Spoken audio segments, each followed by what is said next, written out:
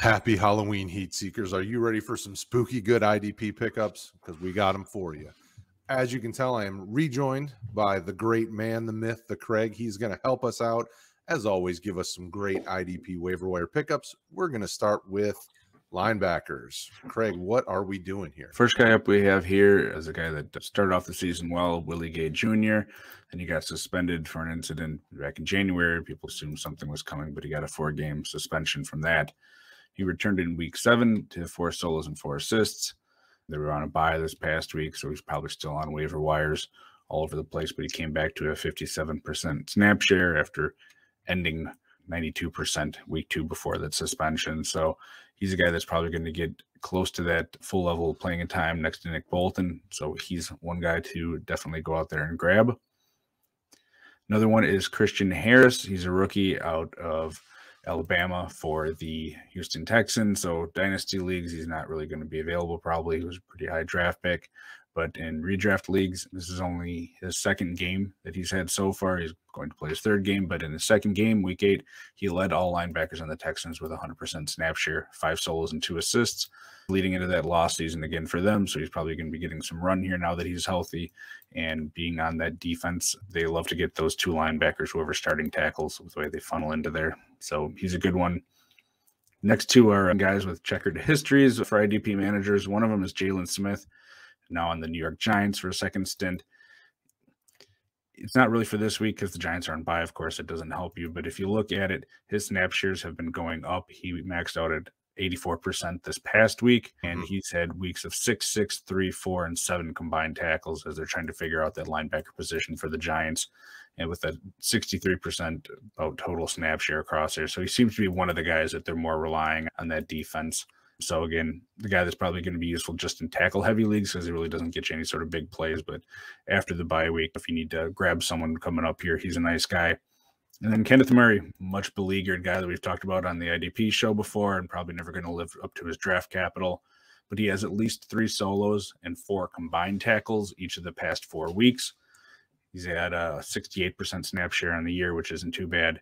And the Chargers are coming off a bye, going to play the run-heavy Atlanta Falcons. So I think he's in a good spot to continue that tackle production anyway. I almost feel like the way that we have them listed is my thoughts on which ones I would want most. Like, I think I would want to go grab Willie Gay most of any of these. Jalen Smith has had some really nice production at points.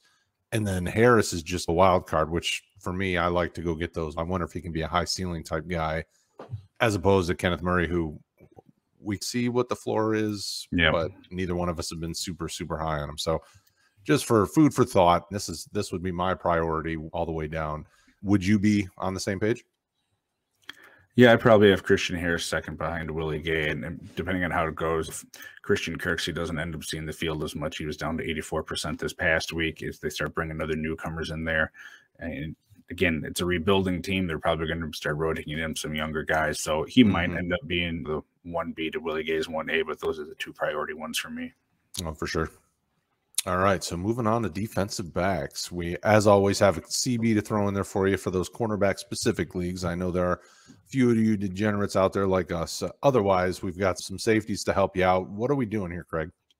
One of them, it's injury contingent. Jabril Peppers, he had a nice day with Kyle Duggar, a surprise inactive with an ankle issue. He ended up with a 68% snap share, 5 solos, 3 assists, and a tackle for a loss.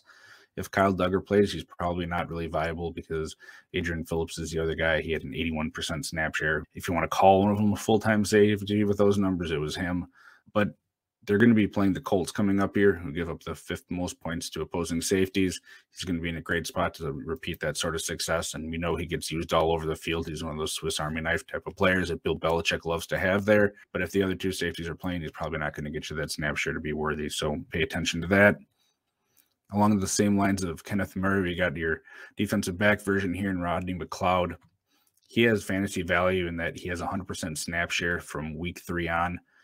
He has at least 4 combined tackles in every game, and they're playing the Patriots. We just talked about that with Jabril Peppers. Patriots give up the 7th most points to opposing safeties. So he's going to have that safe floor, bye-week fill-in, injury fill-in type of guy that isn't going to excite you. But if you want some tackles, you're not going to get a 0 from the safety position. He's a good one.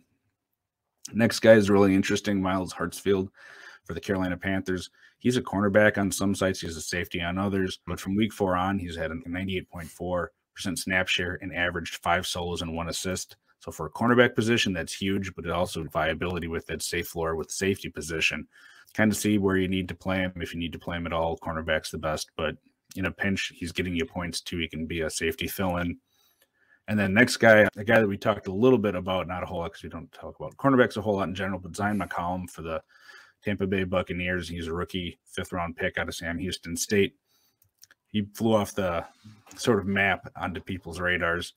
Not that's an actual euphemism, just something I made up. But anyway, he had a 10 out of 10 relative athletic score. The guy's crazy athletic. In the past 2 weeks, he's had 100% snap share at cornerback for Tampa Bay, and he's had combined 7 solos, 2 assists, and a pass deflection. They play the Rams coming up here. Rams can't run the ball. Teams don't run that ball that well against Tampa Bay. It's not the wall it used to be. But the Tampa Bay is going to make them throw the ball. Not that the Rams have any problem throwing the ball. We'll see if Cooper Kupp plays or not. But either way, I think they're going to be throwing that ball. And that's going to get you some nice points from the cornerback position there.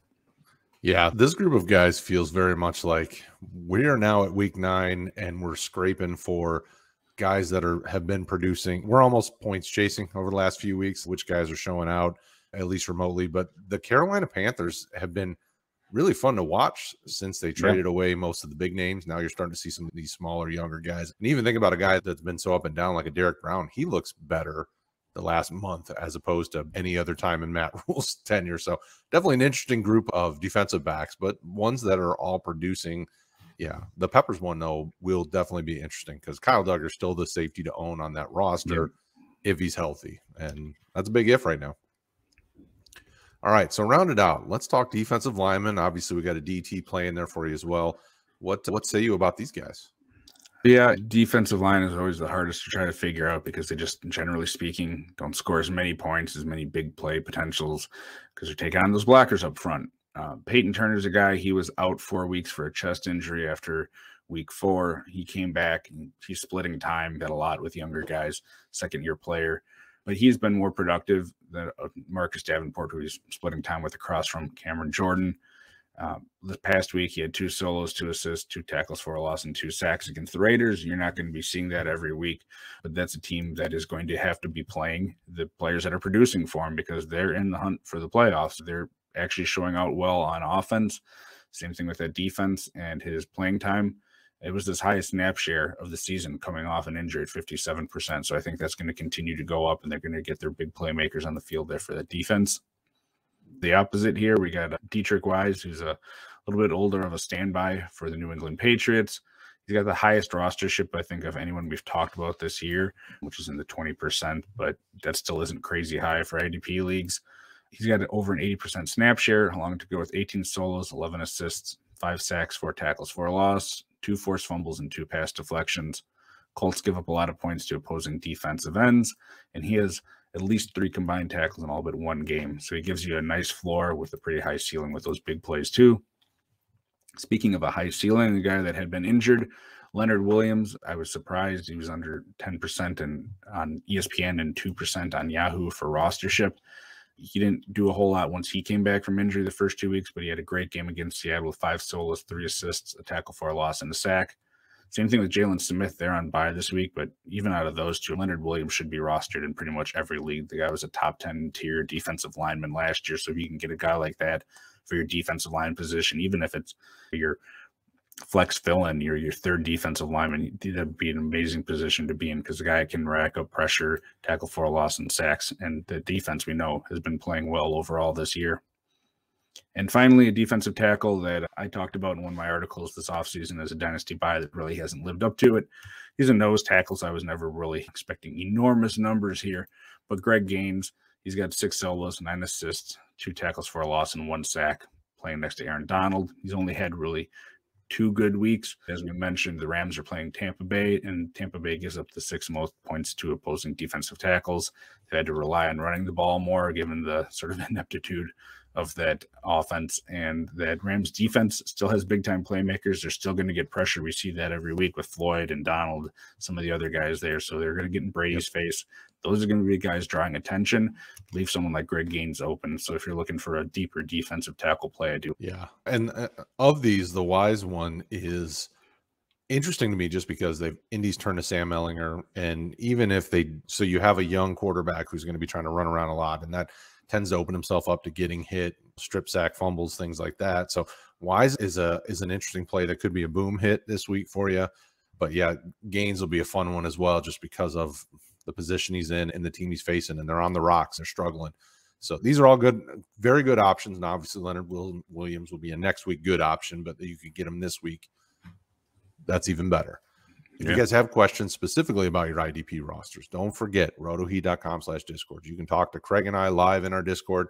We add people on the regular. We are constantly seeing more and more people join up. So come talk IDP, and thank you guys. We'll see you next week for week 10.